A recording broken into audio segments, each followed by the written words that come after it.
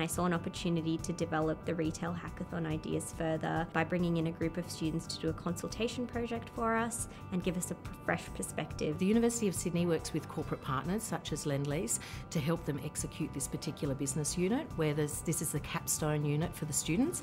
They actually go out and work as management consultants effectively on real life business problems with corporate partners such as Lendlease. The students brought a different point of view to the project, so a different way of looking at the future of retail from a millennials perspective, but also from an academic perspective. We are working on this project as the capstone unit of the Master Management program, where we are during a 12-week period going through different business problems which we are trying to solve and come up with some results for our real-life company.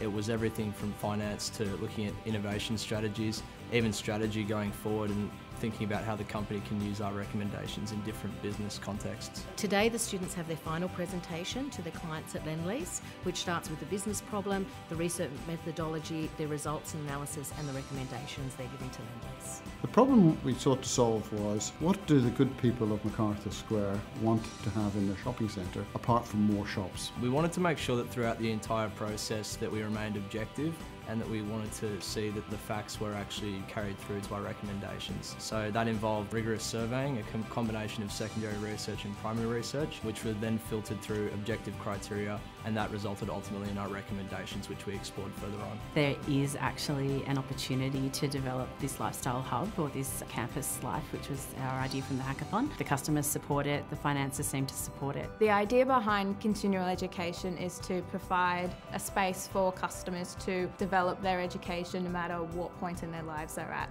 And having a space to facilitate that human need is a really important thing to bring to Macarthur Square. I certainly hope that we walk away from today implementing some of these ideas, or at least thinking about how we could take these ideas and test them further at Macarthur Square. The four of us are very passionate about what we've done and what we've achieved, and it was really great to share it with everyone else. There are lots of different people who can add value to what we've produced so far. The key learning for me from this presentation was just how many opportunities we have to build in that sense of community. The opportunities already exist and people are quite receptive to them. They've given the development team that were here today a lot of things to think about, and certainly they validated that a research-led approach is really strong with innovation. 8-9 weeks ago they knew really nothing about the industry. They certainly knew of Lendlease as a brand name, but certainly not in the Macarthur Square precinct. And to see them learn that over the last 8 weeks and come to a position where they can do a comprehensive presentation